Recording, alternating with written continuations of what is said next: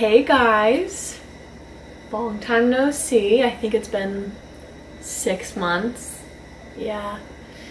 But that's okay, because today we're going to be following a Bob Ross painting. I know you might be thinking, and if you're not, it's fine. John Marie, I don't see a canvas. I have this rock, and I was gonna paint the rock, and it was just gonna be a fun project, and I was like, you know what? Let's try following a Bob Ross painting, but on a rock instead. I've seen people do it on their walls. I've seen people do it on canvases, but I don't think I've ever seen anybody try to do it on a rock. So, I mean, original content, kind of.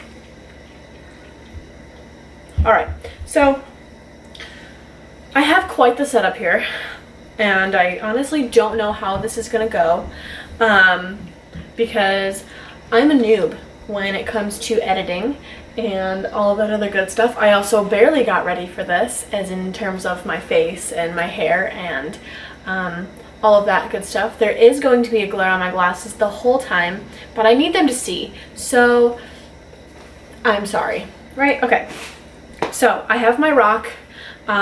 As you know, we're all in quarantine right now, so I couldn't go out and buy supplies. So the paintbrushes that I have, I'm just gonna have to work with it, because this is all we got, baby.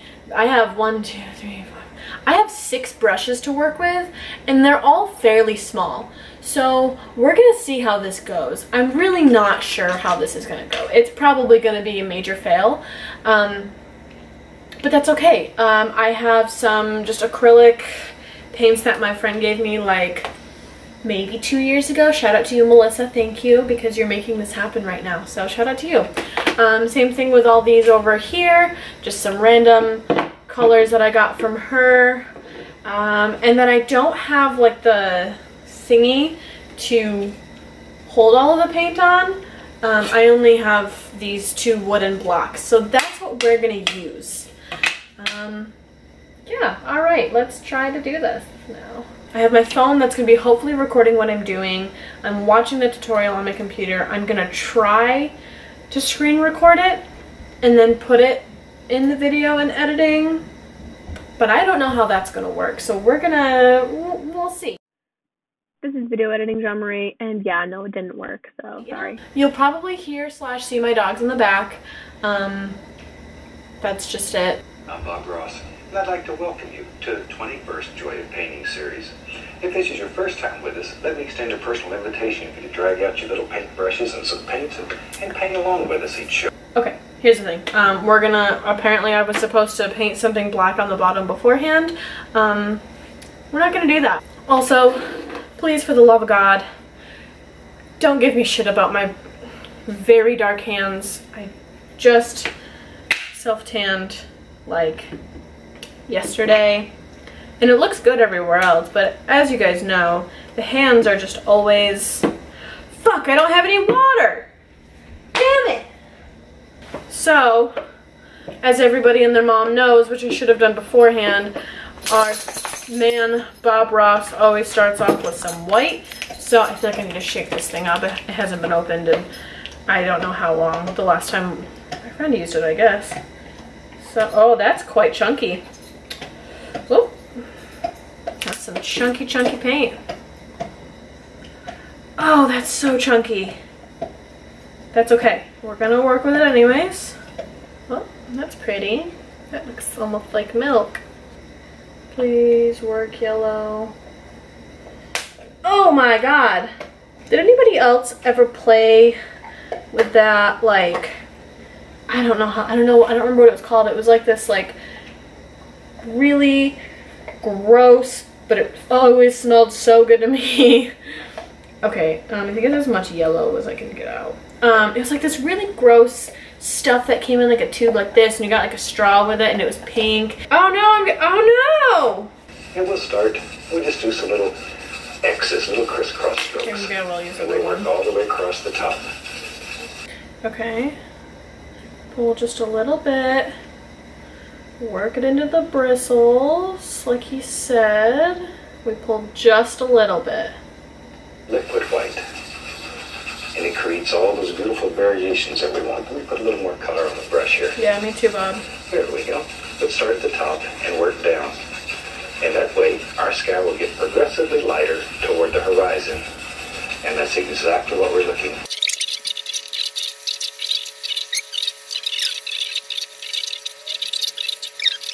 Okay, that's good. That's good. To do to make a very, very basic little sky. Now let's build us a little mountain. I like mountains. Me too, We'll Bob. take some black, a little Prussian blue, some alizarin crimson, and we just mix those together. I'd even put a little Van Dyke brown there just to dull it down. So Oh God. we have to make our first major decision in this painting. Where does our mountain live? Okay, hold on. I need to go back and see what colors he grabbed again because honestly I don't remember.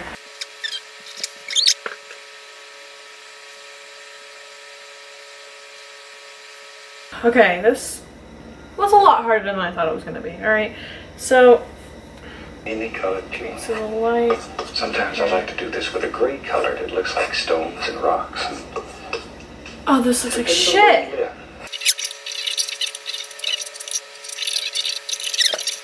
Blue with it. What the heck? Maybe a little more blue there. God, I see why everyone gets so stressed out about Make this us a now. nice shadow color. Now this shadow color should be lighter than the base color that you put on your mountain, but certainly darker than your highlights. He's making me believe in myself, but fuck. Just let that run right down. But each one Oh, of the little God. projections, it goes right over here. How? You have to make these big decisions. Oh God, Bob, I don't know how to make these decisions.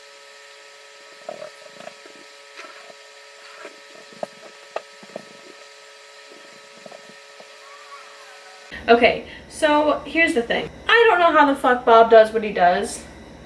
It's wild, right? So we're just gonna kind of make our own rules. Honestly, this looks kind of good. Like, not like that good, but like not bad. Sure. We're gonna go with that. He also did something to make it like really, oh, what am I doing? Really misty. And so I am going to get into here. I don't know if we're gonna be able to do the same mist effect because I kind of fucked up, but we'll see. This big old mountain here. Lift gently upward and upward. Following the angles in the mountain. And that removes the little tap marks and brings it all together.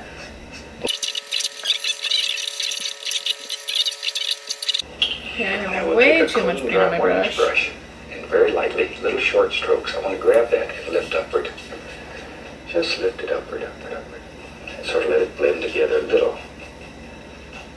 I'm not 100% sure if I want my mountains to have trees on them or not, because I don't want to fuck it up even more, and I won't be able to blend it that much already because my paint's already drying, so yeah. It's a nice way of making very effective little trees that are growing up the side of this mountain.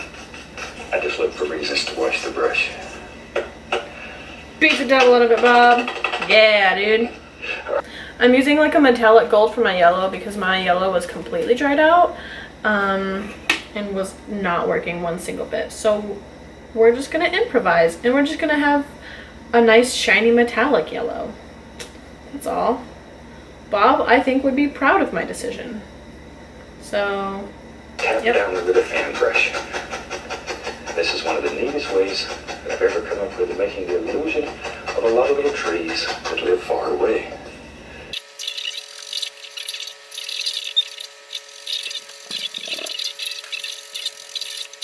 So he is a little bit further ahead than me, but I am just adding the mist onto my trees as best as I can.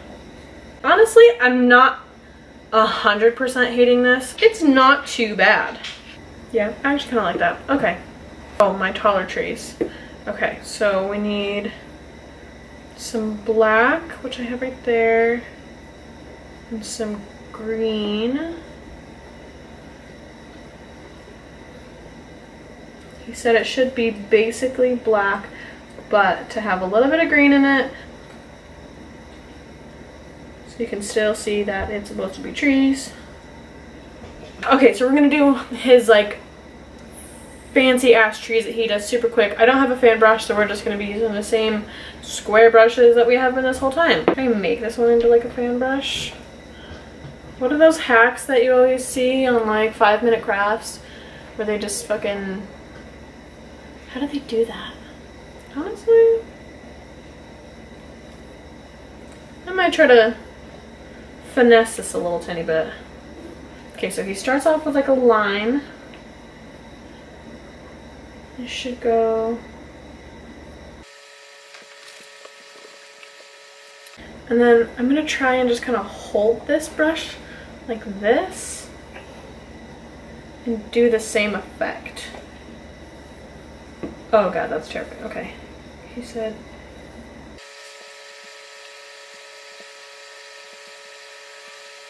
Oh shit, I made a tree. Fuck yeah. Okay, now just like Bob said, we're gonna give that tree some friends. This one's like a really big one, so I'm gonna try and do the other one like a little bit thinner. There we go, we got making a thick ass line.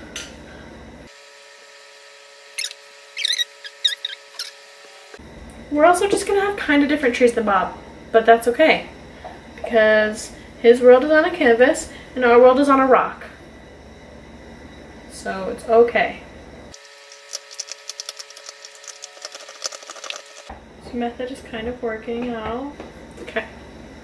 Just finishing up our trees. I keep making them way too thick. Bob would say otherwise.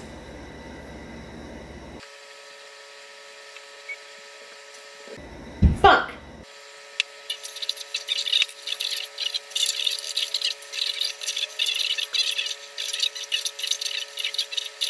The flat trees, little trees that son of a guns have personalities. They're like people. Each one's different. So make a big decision. Where's your water? I want some water in here. Okay, I don't think we're gonna have any water in this straight one. Down. It's important that it comes straight down. That sap green and Van Dyke brown, they'll make some beautiful, beautiful colors. I don't have as much room on my rock. It's fun to prepare this canvas when nobody's looking. And when you do this, especially if you're painting for someone, they think it's magic.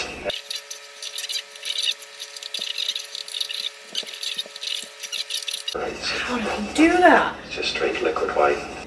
Okay. And then just a bunch of this down here.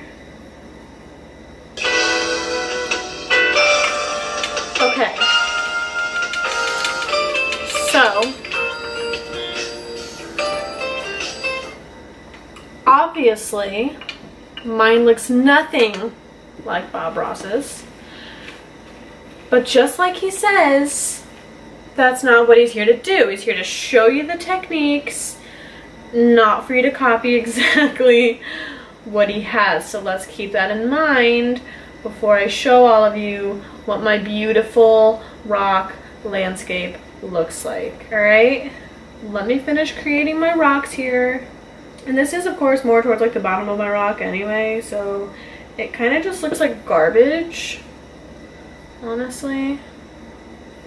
So I'm just gonna kind of like mix in this brown and black on here. Alright. I mean, I guess I'm technically done. I kind of hate it, to be honest with you. Well, I guess that is it. I've learned a few things today. One, you can't expect the same results from a canvas onto a rock because they're very different. And I think that was my first mistake. Second, I've learned that I should probably get some new paint. And I've learned that Bob Ross is a magic man, which I already knew beforehand because I've already seen these videos. But like, excuse me, but like that's like a whole nother level of what Bob Ross is on. And granted, I don't have the same tools, but yeah, I don't know. That was a fun experience. I guess I'll show you my finished. Bam, we're nice boys out here. Hey, we're nice boys. So yeah, I guess I'll show you my finished.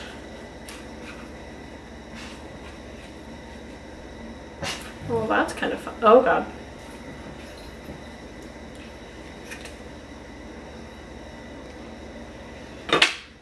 Okay. Did you even paint if you don't have paint all over your hands? I guess not. Yeah, okay, I'm done. I'll show you what my rock looks like now. I was originally planning on taking it back down to the river where I found it and just kind of like placing it in there and hoping someone will find it and it'll be like a cute like community thing. But I don't know if I want anyone to see this monstrosity that I made. So let me know what you think I should do with it. Alright, yeah, let me show you what my rock looks like. Alright. So, okay, on camera it looks so much better. So yeah, that's my finished, this is my failed water, but I think right there it looks honestly not that bad. Thank you so much for watching. I hope you enjoyed watching me want to rip my hair out as I paint. It's been a while since I've painted, so that was a lot of fun. If you want to see more content like this, please drop a like and subscribe. Leave a comment letting me know what I should try and paint next. If I should follow another Bob Ross, if I should paint on a canvas like a normal person, or just overall what the hell I should do. Yeah, I hope you enjoyed. Have a safe quarantine and try some new shit out.